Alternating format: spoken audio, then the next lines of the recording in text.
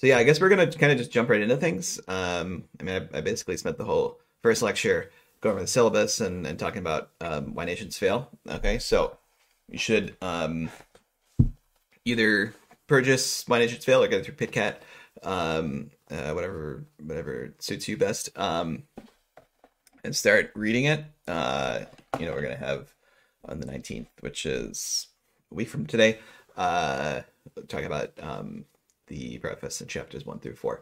We might actually, I might, you should read it by then, but I might postpone the discussion until the next class because that's going to be our first in-person class, and it's just a lot easier to do class discussions in person than on a remote video, as I'm sure you are all aware.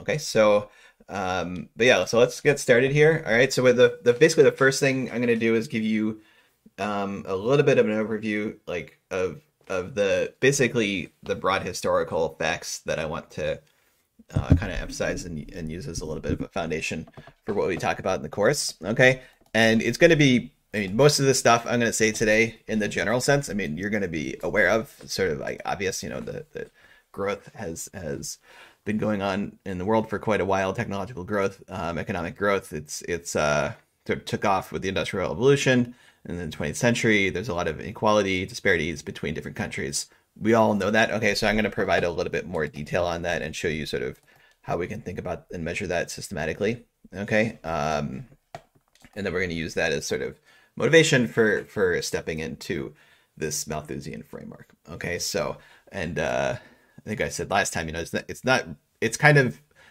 related to what Malthus actually said, except it's framed a little bit more in terms of modern economic terms and notation and things like that. But it's actually a relatively simple model that'll give you a little bit of sort of a good starting point, I think, for what we move on to after that. Okay, so let's do it. Yeah, all right, so these are the slides. If they look on the video here, if they look like weird and pixelated, I think last year I had some issues with that, but it might have been fixed in Zoom. If that is the case, then just let me know. I can try and fix that. Okay. I know that I in the corner look weird and pixelated, because I don't know, the green screen doesn't really have the stuff, but you should be able to at least see through mostly. Okay, so all right, so the first lecture, historical growth. Okay, 2020, it's not 2020 anymore. That's an homage to 2020 being the year that never ends. Okay, so but I really should update that number there. Okay, so let's go. All right, so we're gonna do some history. All right. Don't tell the historians. So basically, here are the kind of long run facts that I want to talk about. Okay. Essentially, I'm gonna break things into two or three, I guess, broad periods. Okay. So essentially, if you go back a really long time, in terms, at least in human terms, about 10,000 years ago, basically everyone was poor by modern standards. Okay, and by poor I mean their standard of living was low. If you were to live like that in the modern world, you probably wouldn't be happy in a lot of ways. Okay, so and that's based on, you can frame it in more concrete terms in terms of like nutrition, a variety of food available, the health outcomes, all right, disease outcomes, those are all like really bad by modern standards. Okay, and then of course entertainment.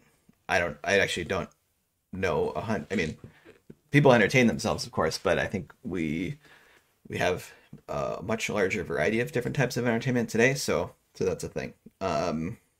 Yeah, so it's pretty bad, and that kind of persisted for a really long time. Okay, so it wasn't like, this I would say, some people say linear, I want to say like monotone process where you start out here and you just slowly build up to the modern level standard of living. It was even if you look at it in log space, it was merely more like a long period of stagnation and then this takeoff. Okay, so and that takeoff is basically associated with the Enlightenment and the Industrial Revolution, big rapid improvements in technology.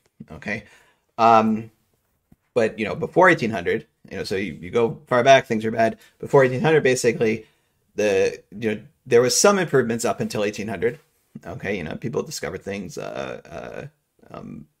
scientific things and stuff like that. So there were some improvements, and obviously, politically, you know, things evolved. You start getting more centralization. Like after the move to agriculture, you get more centralization, city-states, states, empires, and all of that, which is good for some people, bad for other people. But there was definitely sort of advanced and more sophisticated societies showing up. But in terms of the living standards, still didn't change that much, and countries were relatively similar because they just had these basic types of technology that they were operating, and that's sort of the best you could do. Okay. And then, Enlightenment and Industrial Revolution come along, and that's where things truly do change sort of substantively. And so you see a lot of countries start to grow really rapidly. And that sort of percolates through, kind of starts in England and Western Europe and percolates in that area and to some extent around the world. Okay. But it definitely doesn't happen evenly. Okay. And so as a result of this rapid growth in certain regions and then sort of not so rapid growth in other regions, you get these growing disparities. Okay. So the other regions still grow, they just didn't grow as fast. And so that's why you see these big disparities. Okay. Now in terms of data, all right, obviously it's hard to get data. We don't have GDP data for the year 10,000. It's like, at some point it becomes hard to say, like, what are you even talking about? Because, the countries, we usually group data by, say, countries at the international level, but the countries don't exist. You just say, okay, that region. Okay. But of course we just don't have that data. Okay. So, there's some attempts to kind of, do as well as we can and get somewhat systematic data, okay, on countries or like the regions that are currently constitute modern day country boundaries. And it's really tough, but there's this Maddison project, and they have attempted to do that. And so there, you're, they're trying to map into some notion of GDP per capita. Okay, and so I won't go into the full details of how they do that, but basically, you don't. You can't just say, okay, what did the statistical agency report in Greece for GDP at the time, because they didn't even invent the concept, right? So you need to look at what people are consuming. Okay, so they're consuming X amount of grains, water, things like that, and say, okay, this is the basket of goods that they're consuming. Okay, and then you need to get some prices to try and turn that into GDP. Okay, but then the question, of course, is, well, which prices do you use? Okay, you could use like modern day prices and say, okay, well, this is how much grain costs today. Multiply that by how much grain they consumed. That's their like GDP. Okay, that's one way. But also, different countries have different prices for different goods, right? So then it's like, well, which country do we use? Which time period do we use, and so on. So that makes things a little difficult. Okay, so but there are ways to try and come up with sort of a rigorous method of accounting for all of this. Okay, none of them are perfect, of course, and the data is really noisy, but there are ways. Okay, yeah. So, but there's a lot of details there that I'm not going to talk about, at least right now. Maybe I'll talk about them later on, that go into the data construction, because it's very non-obvious. Okay, even for modern day GDP, it's very non-obvious because you have things like people that own their own homes. Their enjoyment of that home does not show up as a transaction, because they're like, well, you can think about it as you're renting it to yourself, right? So imagine someone was, I'm kind of getting off on a tangent here, but imagine someone was renting a house, and then they bought it and moved into it. If you just looked at like economic transactions occurring, you'd see, rental payment, that's GDP, and then nothing. And so the naive reading would say, oh, well, GDP went down by that amount, right? But of course, nothing really changed. It's just the change of ownership. So you can say, well, they're renting them themselves, and then you kind of come up with a number for what the rent would have been and use that. Okay, so even with modern day GDP, there's difficult and tough questions to ask. Now we go back even farther, these even more difficult questions. Okay, but take it with a huge grain of salt, all these numbers then, right? So that's all I'm saying. So those guys, the Maddison project, I think I I link to it on the website, or if I don't, I will. That they have basically just a big Excel spreadsheet of all this data.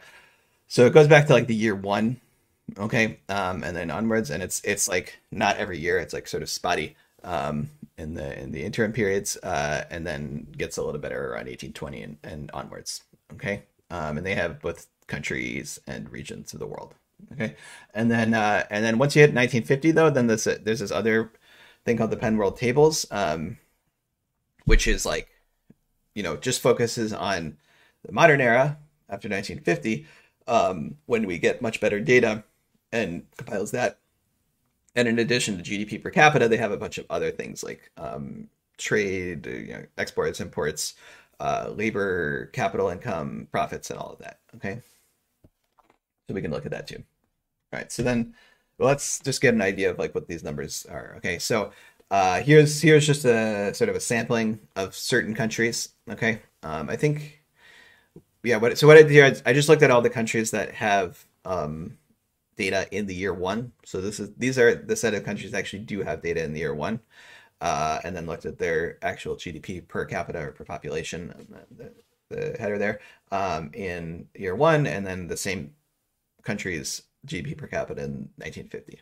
Okay, and so yeah, so the first thing is that what I was saying before is that the standard of living didn't differ too terribly much, between all of these countries. I guess Italy and Greece especially Italy, is a little bit of a standout, but like they're all pretty much around 1,000, and then Italy and Greece are a little bit higher, right? So, but they didn't differ too much. Okay, obviously, also these aren't all the countries that existed, or polities, or whatever you want to at that stage. They're not all that existed. It's just the ones that we have data for. Okay. And so, it's largely some of Europe and the Middle East, I guess. That's it, right? So, North Africa. So, so basically around the Mediterranean. Okay, so you can, and then the other thing to see is, well, have been changes going from year one to 1950. Okay, but then first of all, the order changes. Okay, so like Switzerland goes from being near the bottom to like really very good. Okay. England isn't on here, so I guess we can't talk about them. But yeah. But then if you look at a country like Iran and Iraq, haven't moved that much, and they've definitely gone down in the relative rankings. Same with Greece. Okay. Haven't started near the top and ends up not too close to the top in 1950. Okay, so there's reordering of things. Different countries do better or worse, and so on. Okay, and you can tell stories about why that is, right? So maybe for Greece, they're on the Mediterranean. Trade, Mediterranean trade is extremely important. That's kind of the center of one of the economic centers of the world at that point. But then as you go farther forward in 1950, just shipping being a trade hub, things like that maybe are relatively less important. Other things, types of resources or talents are important, and so could be a story. Okay, and then there's also political factors that can always intervene as well. Okay, the next thing we can do is look at some graphs for particular countries. Okay, so here I'm just using England, Iraq, and Turkey. All right, so these are like the 3-digit country codes, ISO codes. But this Great Britain, basically, I'm gonna say is England. I guess it's England and Scotland. Although I don't know when that whole thing went, when the union went down. Maybe it was around here. And then Iraq and Turkey. Okay, so I guess that you can see. Well, first of all, England, the data doesn't go back that far. Well, it goes back to the year 1000, which is pretty good. I think it doesn't change that much in this region. Probably sort of a steady increase over this 0 to 1000 period, the so-called Dark Ages. Okay, so, but England in this region was kind of a backwater of the world, right? They weren't very important. Okay, so, but then I guess my takeaway on this graph, all right, is, well, there's kind of an interesting little blip here in the middle for Iraq, right? So there was the rise of Islam and the Muslim world, and that was a period of great like mathematical and scientific and engineering achievement. Sort of a lot of it was happening in Baghdad, right? So that was like a really important city. and then you could see that's kind of when things peak around 750 into 1,000, I believe, is sort of when the Baghdad was in sort of the Muslim world was doing really well. Okay, and then they kind of go back down, right? That subsides, and then Turkey just kind of doing their thing, right? And then England, you can see sort of kind of middle of the pack, starting out in the year 1,000, and then some perhaps nascent improvements are happening, right? So, but it's not really clear that anything you can make anything of that, but there are some sort of improvements, proportionally, 750, 75%, almost 100% increase in GDP per capita. Okay, so that's sort of like pre-Enlightenment. Okay, so there's a question of like, for England, where the Industrial Revolution started, why was that? Okay, and some of that we're going to touch on in Why Nations Fail. Okay, because that's kind of critical to part of what they're talking about is like explaining differential outcomes between different countries. Is okay, well, why did the Industrial Revolution happen in England? Was it because like they had some sort of primitive type of patent system that encouraged innovation and hence that set the stage for inventors to do their thing and create new technologies and spark the Industrial Revolution, right? Was it something else? So that's sort of a major question of why it happened there. So we will talk about that. I don't think there's a 100% definitive answer on that. But part of it is also, with the Enlightenment, okay, sort of,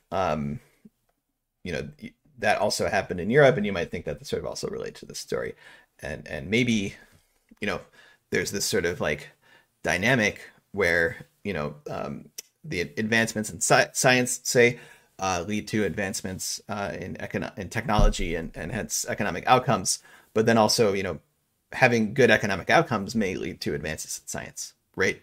Because like all the guys in England, I mean, most of them were men at the time. Just because of the way the society functioned, it was, if you think about like a stereotypical person there, it was like a lord who basically didn't do anything but like hunt and run experiments in their lab, right? So you might think that having a good economic outcomes, at least for some people, you just have more free time. You have more ability and time to undertake scientific research, okay, and you have more stability, maybe politically, to reap the benefits of that. Okay, so then there's probably sort of like this recursive two-way dynamic between economic outcomes and like technological outcomes. Okay, and you can say the same thing with political outcomes. Okay, so maybe you can see that's the beginning of this, perhaps. All right, but we're gonna say, okay, so first of all, the two sides of this are plotting the same thing. Okay, I mean they're plotting the hold on one second here. Just fix one thing. Okay. The two sides of this are plotting the same thing. So they're both plotting GDP per capita for Great Britain and Iraq and Turkey. All right. And the only thing that's changing is one is before 1600 and the other is after 1600. Okay. And then the other thing that's changing is the scale. Okay. So the scale is radically different on the right. Joshua, you got a question?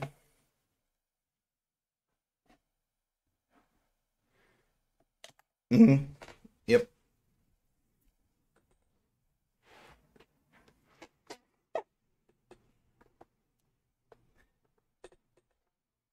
Yep. No, definitely the first one. Yeah. So what I should really do is have little points where there actually is data. So I'm basically sort of just like drawing lines between where there are data points. And, for Turkey, I would bet it's basically there's data at 1 and there's data at 750 and like they're approximately the same, but yeah, it's not like it was exactly flat here. So don't read too much into this fuzziness and variation here. It's just that you have more frequent data there. Yeah, but that's a good question. Yeah.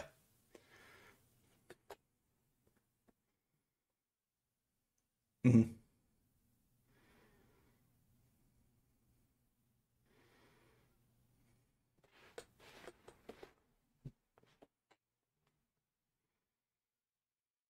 Yeah.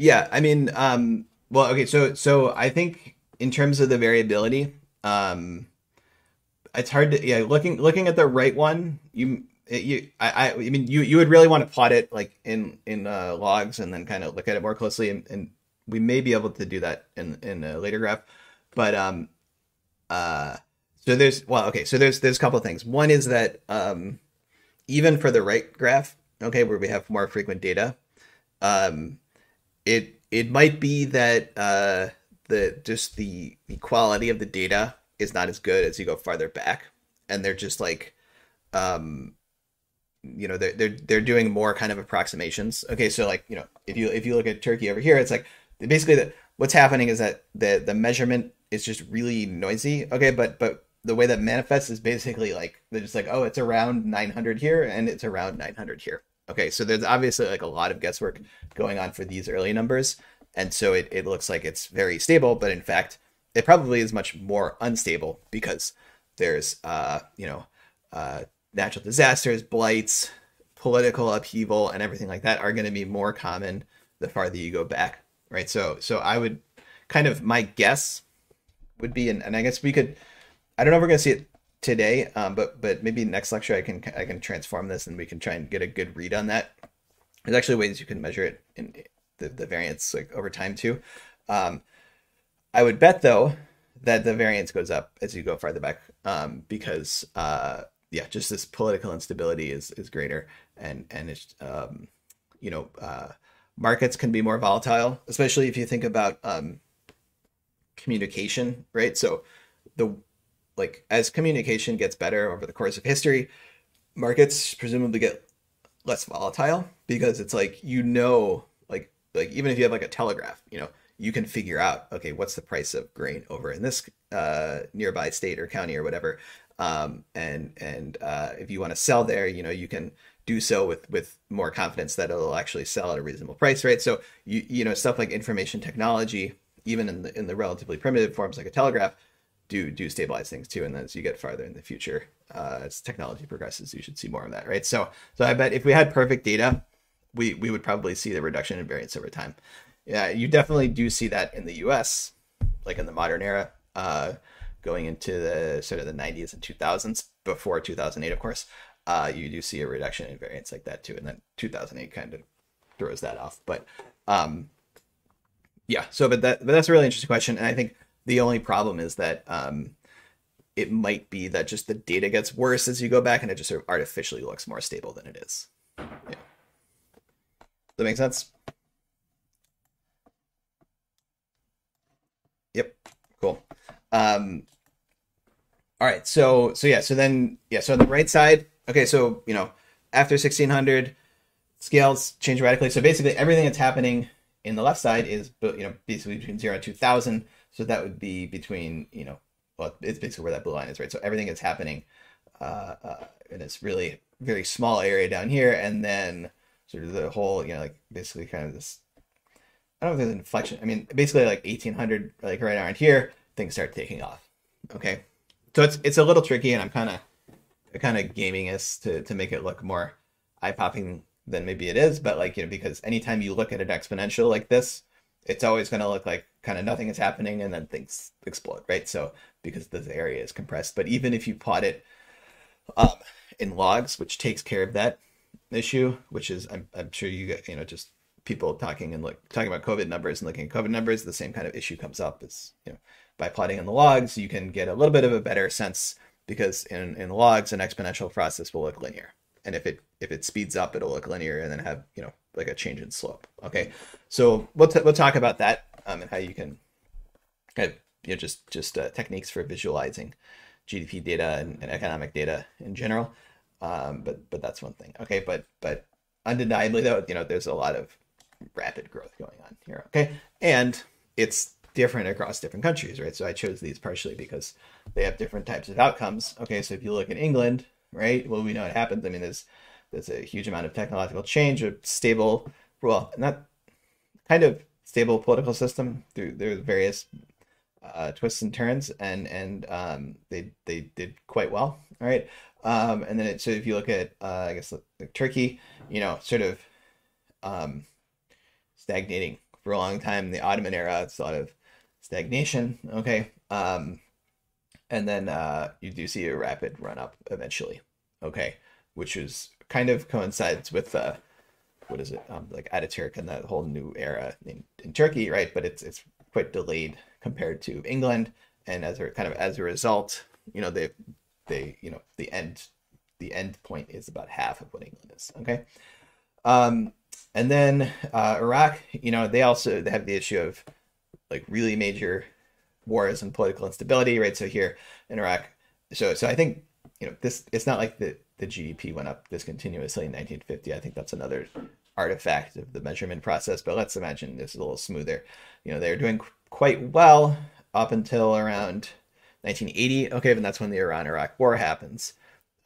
These two neighboring countries go to war, and so that's just has a kind of catastrophic effect on their economic output and well-being in general. And then they start going back up again, and then sort of the Iraq war base happens, and that whole thing, right? So Iraq war, both 1 and 2, right? So that's a case where political instability has a really large influence on what's going on there in wars, and so it's a complicated story, right? So yeah, all right. So then we can, instead of just looking at 3 kind of random countries, we can also look at regions of the world. All right.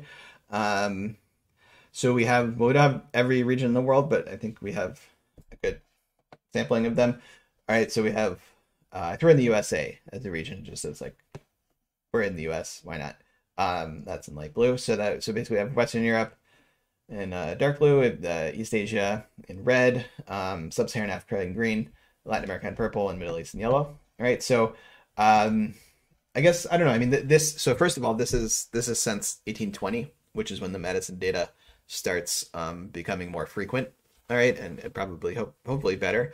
And here I'm also plotting in logs. Okay. So that's what I was alluding to in the last slide. So here, because we're plotting in logs, it's, if we plot it in just regular absolute, normal values, it would look the same as last slide, which is sort of this classic exponential curve, at least for the regions that are growing rapidly. Okay. But if we plot in the logs, it's a little bit, it can be deceptive in 2 ways, because, if you plot it in the logs, it might look kind of underwhelming. It's like, oh, you just kind of went up. But in absolute terms, these are really big changes since 1820 to 2000. The growth has been, astronomical. Okay. But by plotting in logs, we can, that gives you a better idea of sort of the growth rate over time and whether that's changed. Okay. And essentially, this is something we're going to talk about probably at the end of this lecture, is if you have an exponentially growing process or series of data and you plot, time on the x-axis and the log of that series on the y-axis, if it's growing exponentially, it's just going to be a straight line. Okay. And if it's growing approximately exponentially, it's going to be, a straight line plus some noise. Okay. So that's kind of like what you see for the US right here. That's what you kind of see here. And so it's less deceptive, right? Because you can see, like, if it's a constantly growing, if you're growing 2% every year, right? Basically the slope of this is going to be 2%, or it's going to be 0.02, right? And that's why, on the left here, we have, 10 to the 3, it's like 1,000, 10,000, 100,000. This is a logarithmic scale. Okay. And so, well, I'll start with the US and then we can go to the other region. So for the US, to a first order, it's just a straight line plus some noise, right? Now you can try and tell stories about the slope of the line changing over time, but it's sort of like here, it's an issue of kind of like a low signal to noise situation, because, maybe the slope changed, or maybe it's just the noise happened to make it look like that. Okay. And you can do more rigorous statistical tests to try and tease that out, but like just eyeballing it, it's a little hard to tell. But one thing, I think it's clear that this is important. So basically this is the combination of the Great Depression causing a massive, 1930, 29 massive drop in output, and then some slow recovery. And then basically World War II happens. And for the US, it's tough, right? But there's the actual, if you just like production, it goes way up, right? Because we're not being invaded but we are producing a ton of military equipment and selling that to other people, right? So in terms of GDP, that actually looks pretty good, right? So that's why you see this not just recovery from the Great Depression, but an actually a pretty large increase. Then you return to normal after that, right? So that, aside from that, it's basically a straight line. And then, so you could say like here, in this era, pre-depression era, there was some growth rate. Maybe it's a little higher post-World War II, but maybe that's just an artifact of like getting out of the depression with a huge war, right? And then, then there's the question of, does the slope decrease at the end here? Yeah, I mean, yeah, kind of it does, right? And this goes up to, yeah, sorry, that thing at the very end is the Great Recession, right? So you can see like, it's definitely not the Great Depression, right? The Great Depression was massive. The Great Depression was quite large and bad in a lot of ways, but like you can see just from this graph that it wasn't quite as big, all right? But you can also see that the recovery has been pretty kind of anemic, right? So you don't see a return to exactly the same growth rate. And even if you look sort of since the mid 80s to 90 and beyond, the growth rate's a little slower than it was. Okay. And there could be a bunch of things. It might not even be anything to do with policy per se, right? It could just be that post World War II, there was a massive technological revolution, kind of semiconductors and information technology, aircraft, all of that, right? So, and spacecraft and everything. Not to mention like all of that percolating into more consumer oriented goods. So you get like radar, GPS, and all of that, right? So, and some of that really was like just like came from doing World War II, right? Even though World War II was bad and it killed a lot of people, some of that you can trace back to developments that occurred at that time. So part of it might just be that there was this massive technological revolution, and like that can't go on forever, and you eventually go back to kind of like normal technological growth where we're just like making different apps and stuff like that, right? Which is great, it's good, but maybe it just doesn't produce that same kick in terms of GDP. Okay. All right, so that's the US. All right, we'll talk more about that. You can look at Western Europe. So Western Europe is going to look relatively similar to the US. I mean, these are countries that are in close contact, trade frequently with each other, technological exchanges occur often. So you'd expect them to be relatively close. There always is kind of a gap between the US and Western Europe in terms of GDP, even if the slopes kind of mirror each other. We'll get into that. I mean,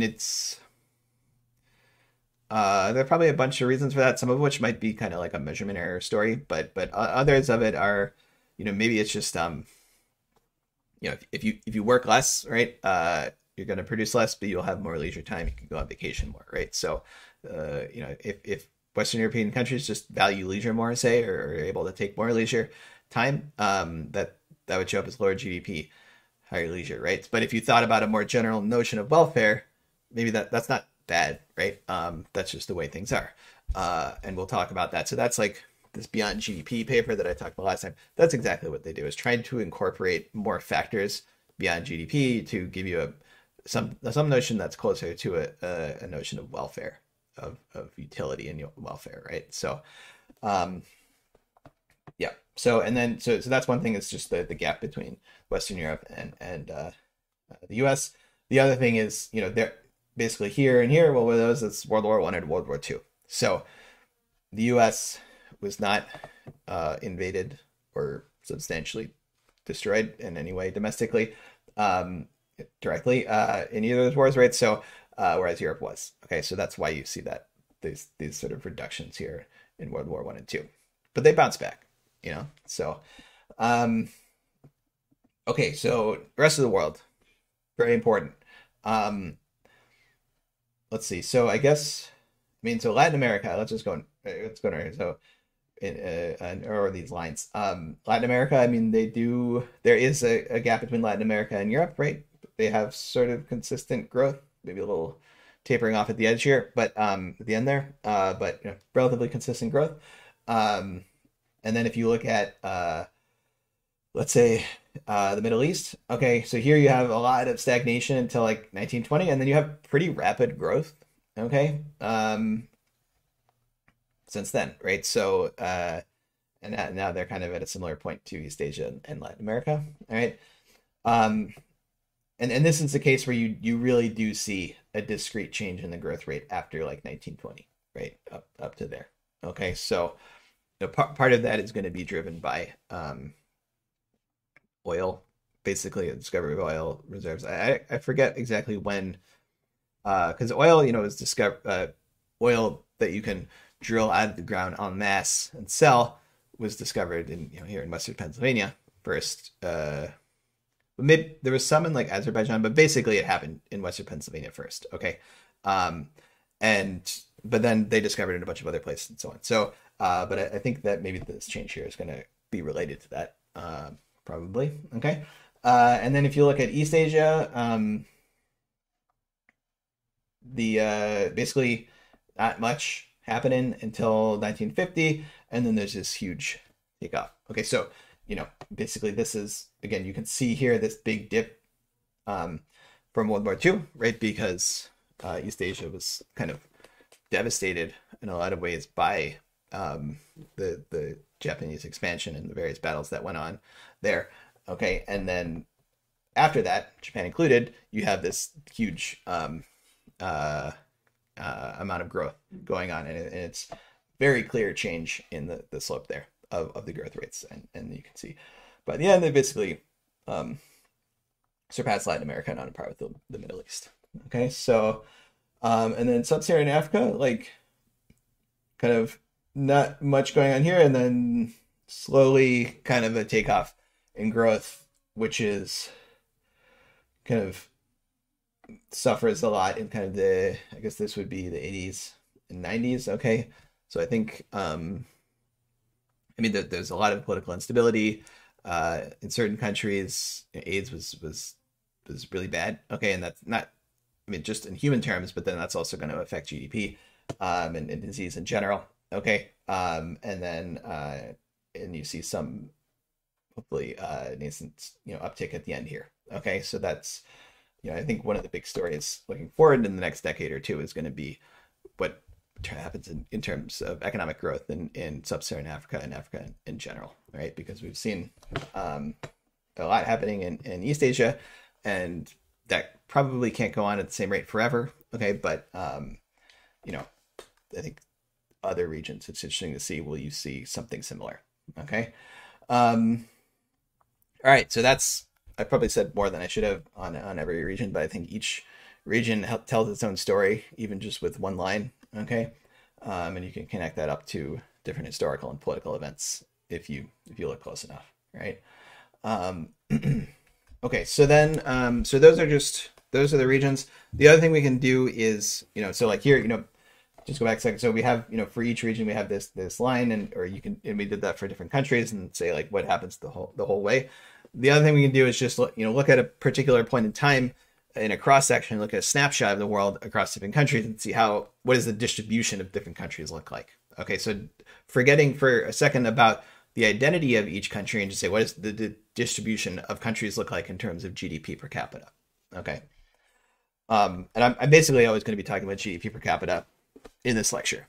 Okay, and so we do that. Okay, and this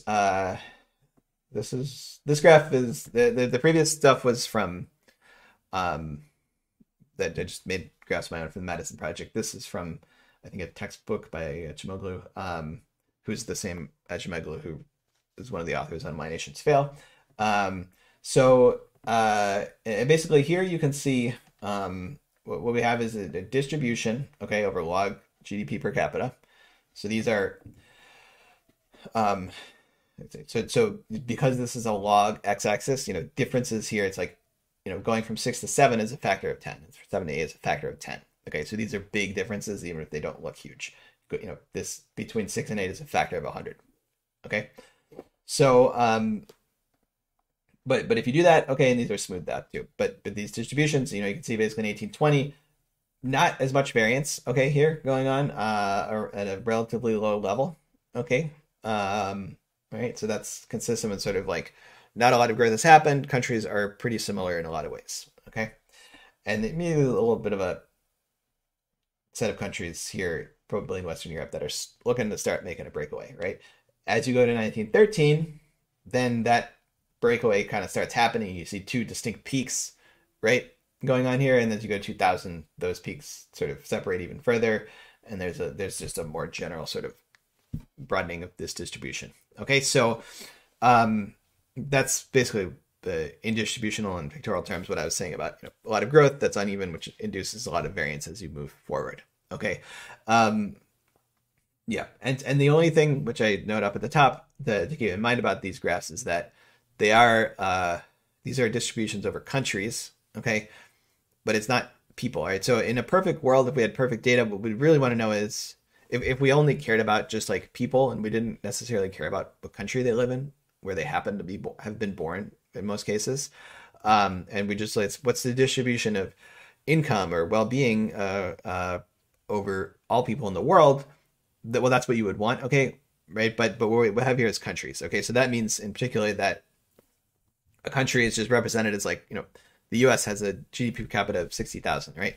They're just a point at 60,000, right? They're not like a whole distribution of all 330 million people in the U.S. with their incomes, okay? So because we know that there's a lot of variance there too, okay? So this is hiding some of the variance within country, but it's kind of the best we have because we don't have that data over time for every person, okay? Okay, so then the next thing we can do is, so this is like pretty far back. This is as far back as the Maddison data goes, until 1820.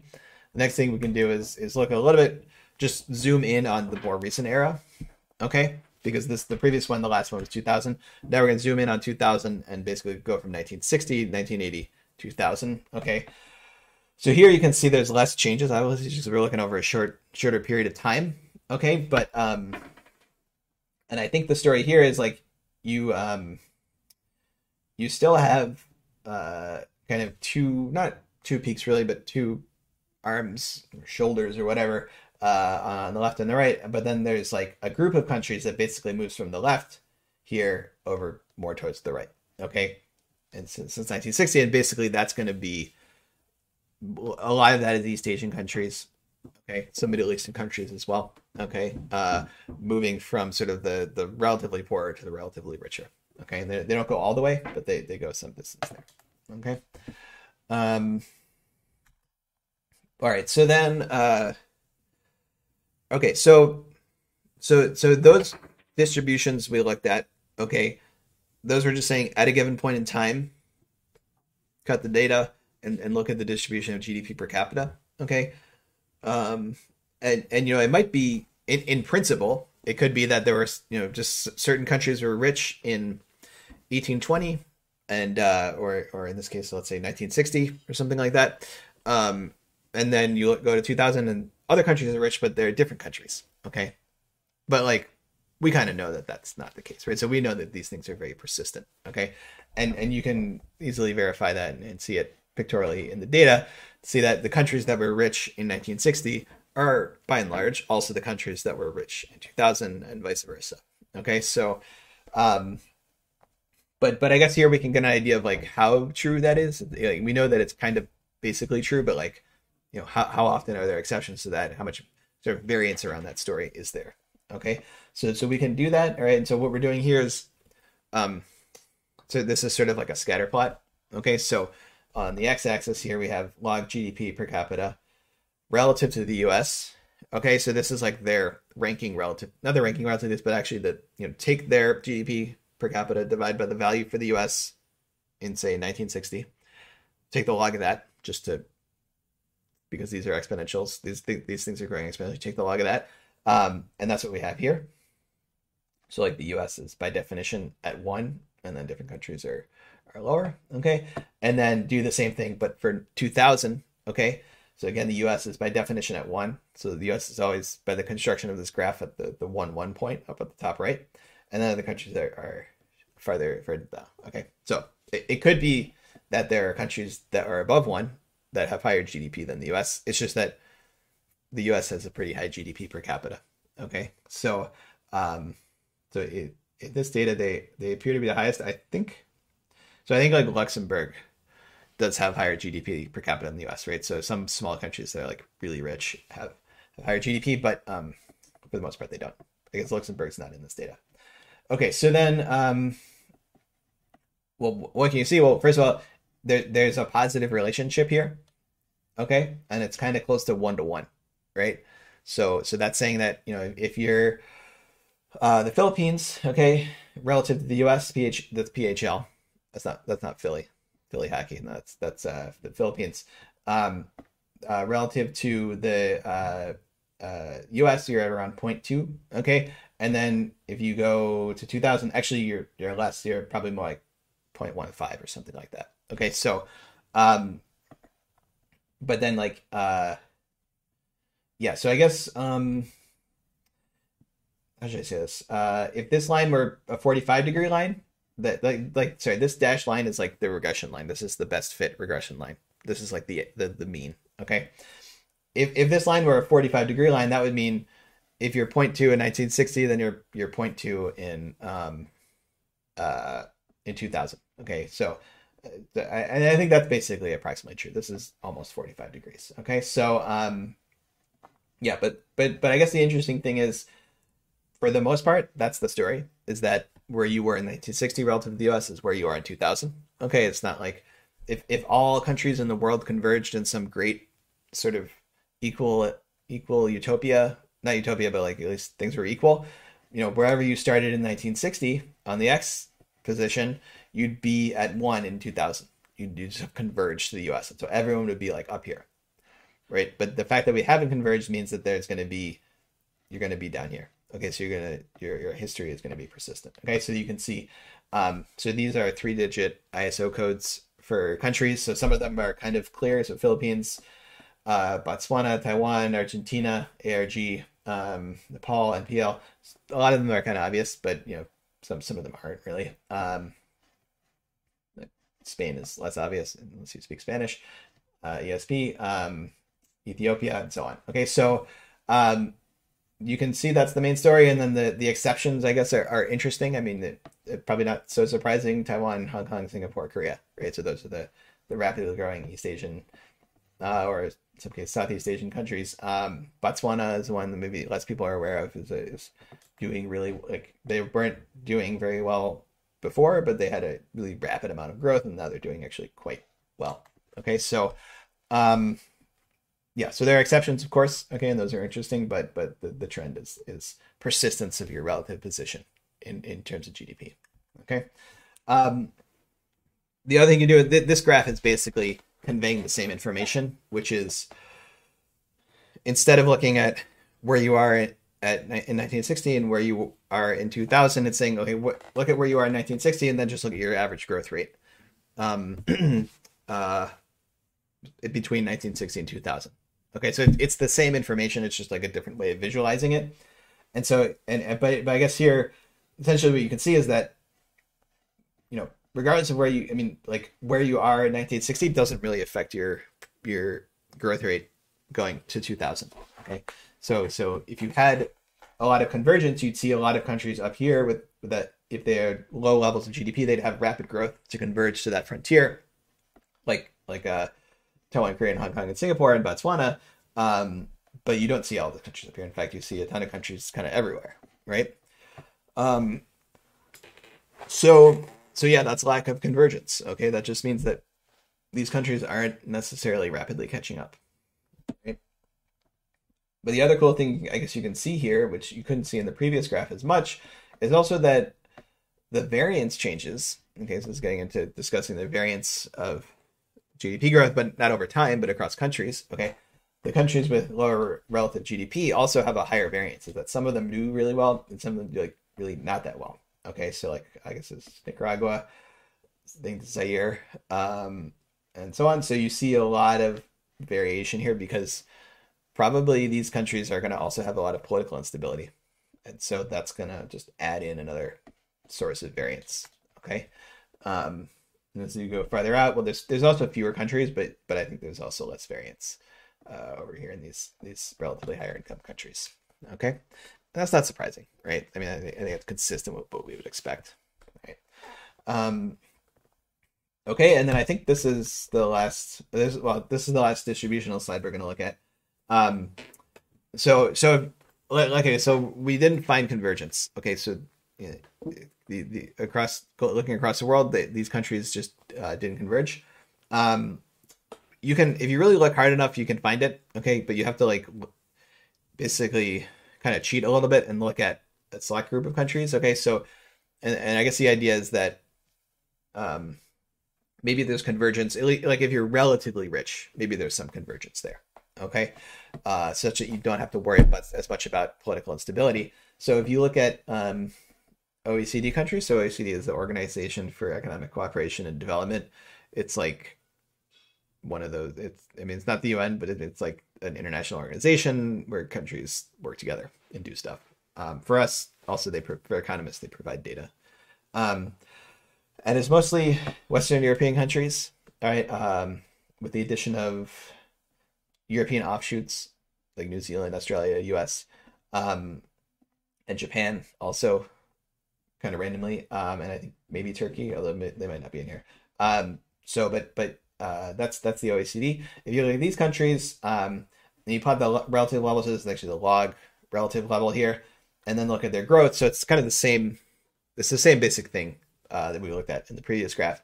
Well, here you do see a convergence story that the lower your relative income in the beginning in 1960, the higher your growth is going to be. So like a Greece or Japan or Portugal to some extent, low relative income in 1960, but then the growth rate is 4, 5, 6% per year, which is much better than the US, right? And if you look at these richer countries, so Canada, US, CH is Switzerland, that's a Helvetican Confederation or something like that. If you look at them, they have a roughly 2% growth rate, right? They kind of were already at the frontier, and they just have a regular 2% growth rate, right? So that's what convergence looks like in this type of graph, all right? If you go forward actually farther than in the 1980 to 2000, so I actually split this up in 60 to 80, then 80 to 2000. If you do it again in 80 to 2000, we don't see that much because essentially these countries have already converged. Okay, so the convergence happened in like the 60 to 80 zone. 80 to 2000, they're kind of already in the same pack, and it's just going to be noise at that point. Okay, and at that point, where they are is more particular to what was up in that country, right? So Greece and I guess Switzerland, for some reason, had various issues, political instability in the case of Greece, I think. Whereas Ireland, I guess they were, I don't know, they've been doing well. I don't know exactly why. I guess they've been picking up high tech industries and things like that. Okay, I guess maybe the troubles might have abated, so they had a little bit of more stuff to do. Yeah, so if you do this selection, which is kind of cheating, then you can see convergence. But if you look overall, you don't really see it. Okay. Okay, so that's kind of tour of the data. All right. I guess that took up an hour of lecture, which is surprising, but I guess I'm good at rambling on. So I'll give you, so I do want to, provide nuance to how we talk about GDP. It's a measure, and it measures economic activity, but it's also kind of flawed in a lot of ways, and doesn't cover the entirety of human existence and happiness and welfare and all of that. Okay. So there's a bunch of different, critiques and issues with GDP. Okay. So one being that is economic activity, therefore, but it doesn't say that it's economic activity that's necessarily useful. Okay. So it's like if you heard of like if you just, for some reason, people are doing useless things and paying for it. Okay. I mean, honestly, when I said that out loud, the first thing I thought of was NFTs, but it doesn't have to be that. That's just a more modern example. But if you're digging holes and paying people to dig holes and paying people to fill them back in for no reason, that would show up as GDP, but it wouldn't really be that useful. Okay. So in principle, there's nothing saying that GDP has to relate to welfare and useful things being done. Okay. But of course, a lot of, people don't generally do things for no reason, right? So people generally are optimizing. They're trying to maximize at least their own well-being, if not society's. Okay, so what we're relying on is the idea that people aren't going to be wasting tons of money for no reason. Okay, that's kind of implicit in saying that GDP represents something about well-being and welfare. Okay, so that's one assumption, which is I think often true, but it's not always going to be true. And like, especially if you start looking at it too closely, you might potentially deceive yourself if things are changing underneath you. Okay, so that's one issue. The other issue is just that like it doesn't cover everything. So like when I was talking about the GDP differential, that's basically persistent between Western Europe and the U.S. Um, Part of that was I told that story about you work a little bit less, you have less GDP, but you have more leisure time, right? So the idea there is if you really want to think about welfare, you should think about some combination of your income, your consumption, your material well-being, and your free time, and just enjoying yourself when you're not working, right? Or when you are working, right? Working conditions. And so those are going to be important for welfare, okay? But those aren't necessarily included in GDP, okay? So that's why this paper that we're going to do by Jones called Beyond GDP. I think it's really good, because it adds in, basically it says, okay, let's think about things from a utility perspective. Okay, so like when we do kind of more advanced econ, you think about different agents with utility functions, and they make choices based on these utility functions. Okay, here's say you have some utility function, we're going to kind of like aggregate that to a societal level by having a bunch of people with their own utility functions and their own levels of consumption and leisure time and health and all of that, and aggregate that into some general metric of welfare. Okay, so we're expanding the scope of things that we look at beyond just material consumption to try and construct a better measure of welfare. Okay, and that's what Beyond GDP does. Okay, and so and so it's great. I mean, you can think of a million different things to put in there, right? They end up putting in basically, well, consumption as proxied by GDP,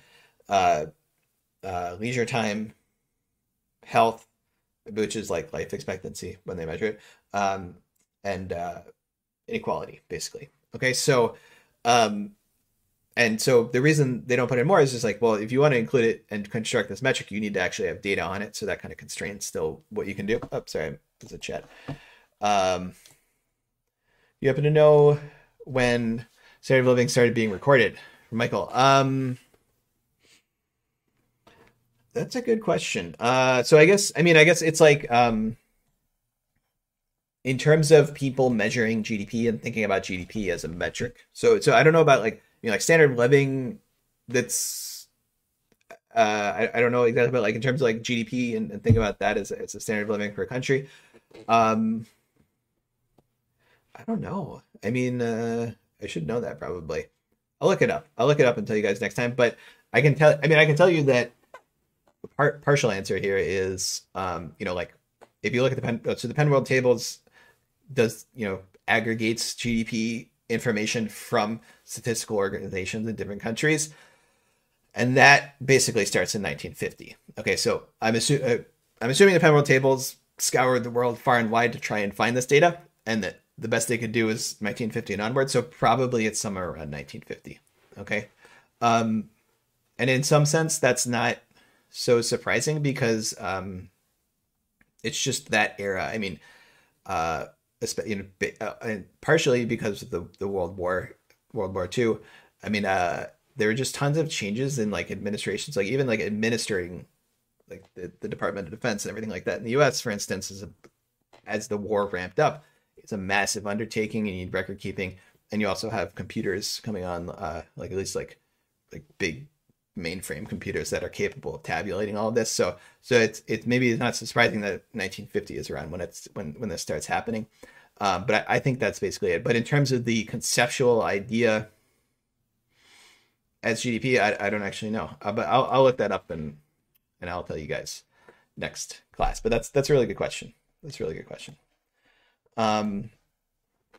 Okay, so let's see. So that's the Beyond GDP. Okay, so we're going to address that. All right. So there's basically like people doing pointless stuff, just not including relevant information for actual welfare.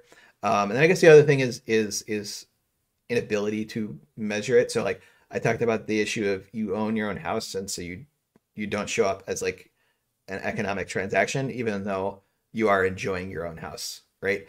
And that should be counted. Like same with the car, right? So I guess really it's just like the house transaction shows up as one giant transaction in the beginning, and then it does show up again. But really, you're not just enjoying your house the day you bought it, okay? You're enjoying it for a long time. Same with any durable capital, anything like that. You're enjoying it over time. So that you kind of just want to amortize that, right? But then there's also sort of like gray market, black market, informal economy stuff. So you have economic transactions just are not recorded. Part of it is just like people don't bother to record it. Some of it might be a desire to evade taxation and stuff like that. So, but you do have, not, I mean, in the US, probably yes, but certainly in other countries, like I know, like India has a really large informal sector, right? So that's just kind of how it works. Okay, so that's just like an inability to measure it too, but that can be important as well, because if a country can't measure it, then they look bad in GDP data, and that's not 100% right. Okay. All right, so that's my laundry list of problems with GDP. Okay. Yeah. So, but I guess, there's other ways to think about just like kind of sort of visualizing statistically GDP. So one way I think is kind of neat is because with GDP, it's like there's also the scale question, which is also true of like any like utility or income measure. Is like is it like if you have twice as much income or GDP, are you twice as well off? It's like I don't even know what that means, right? But yeah, so that scaling problem, right? What does it really mean is also an issue that you can't really get around. Okay, but you can try and think of different ways to kind of think about it. So one way, which is we can do here, which we will do here, is to kind of we use the U.S. as kind of a benchmark. It's kind of U.S. centric, which I think is an issue generally in economics, especially. But we use the U.S. as a benchmark. So one thing you can do is map other countries' like current experience into like what year was the U.S. Did the U.S. look similar to that in terms of GDP? Okay, so if you got a country like say the Philippines today, which has about half the GDP of the U.S., I think. Oh no, we already looked at the data. It's like 20%, but that was in 2000. So I don't know, but it's some fraction of some percentage of the U.S. Right? You go back in time in the U.S. and look at where the U.S. have that level of GDP, and assign that year to the Philippines this year. Okay, so you can do this for every country in every particular year. You can say this country in this year. What year did the U.S. look like that? Okay, so you're mapping from like semi-abstract GDP numbers into years in the US. Okay. And then that's like a transformation of your data, and you can plot that transformed data for a particular country. Okay.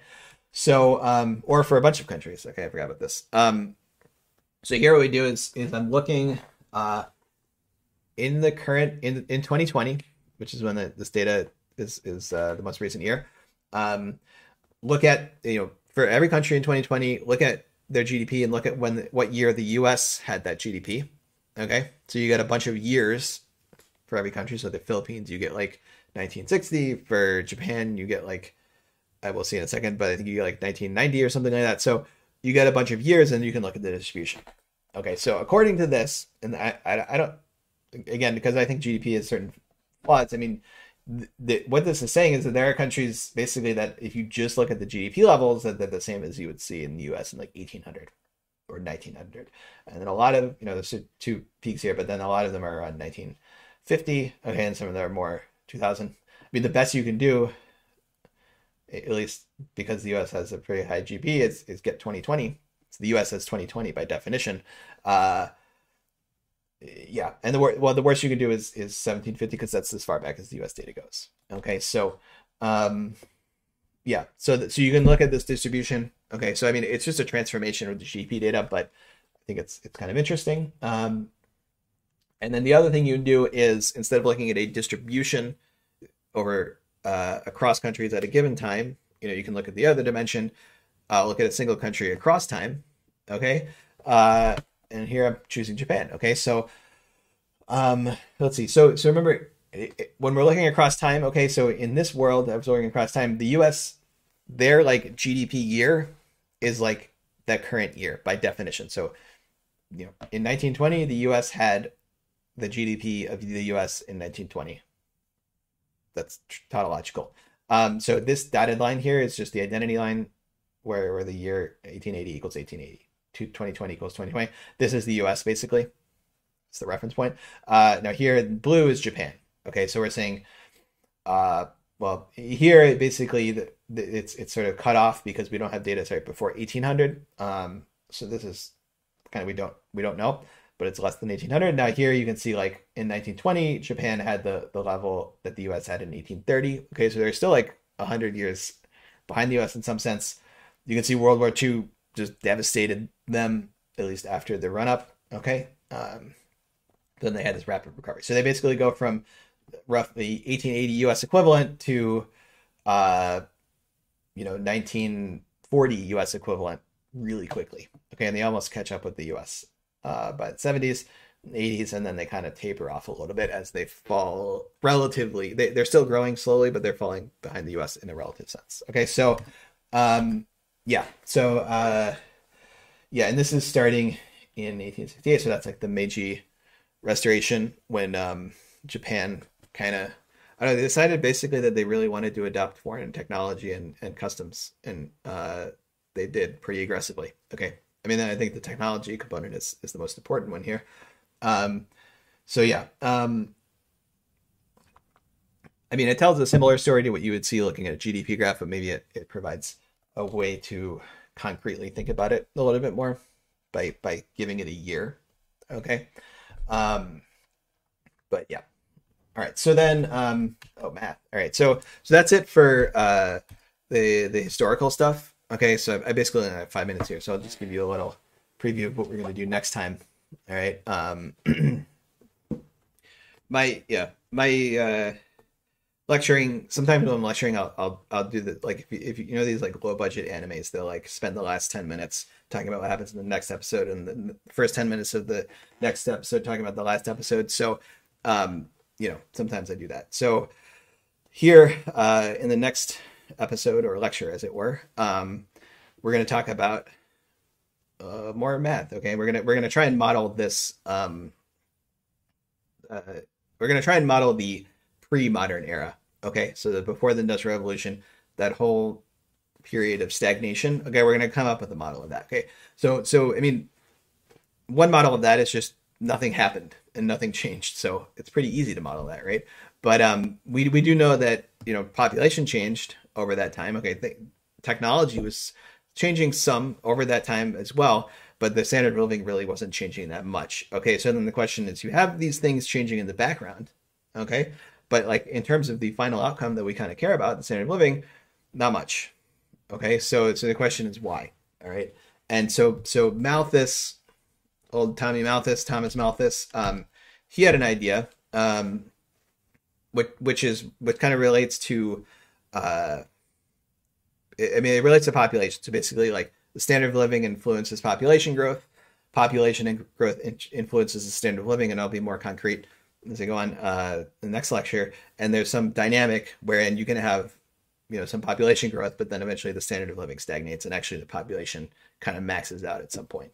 Okay, so it's kind of it kind of relates to returns to scale and things like that. Okay, so now the interesting thing about Malthus is, like, well, I don't think Malthus is 100% correct. Okay, I think he was wrong in a lot of ways. But he had a decent theory of why there was stagnation, and around like 1800, and like the second he came up with that theory, it actually, in a forward-looking sense, was wrong, because then all of a sudden there was this huge industrial revolution and a massive amount of growth. Okay, so he had a decent theory looking backwards, and then it was just immediately wrong. Okay, so them's the breaks. But I think it's interesting, and we've refreshed it a little bit and sort of phrase it in modern economic terms and notation, and I think improved it to make it like just an interesting way to think about not just this era of stagnation, but also sort of like various points in time where people would say we have reached the limits of growth, right? Like we have too much population, we won't be able to feed people, maybe, but then like there's the agricultural revolution, and the population keeps growing, and people by and large can eat, like peak oil, all that stuff. You can also think about climate, like climate change, running out of environment, but maybe we can hopefully generate some kind of clean technology to keep going. Okay, so you can think about sort of these issues of scarcity and when you run up into these constraints in similar ways. So I think it provides like a good foundation to think about things looking forward. Okay, and it's a relatively simple model. Okay, that's the other good thing. All right, so that's it. I think I'm out of time. We'll talk about that next lecture. Yeah, so but have a good weekend. And oh, sorry, and I won't see you on Monday because Monday is Martin Luther King Jr. Day, right? So I'll see you 1 week from today, where we'll also talk about why nations fail. All right, thanks.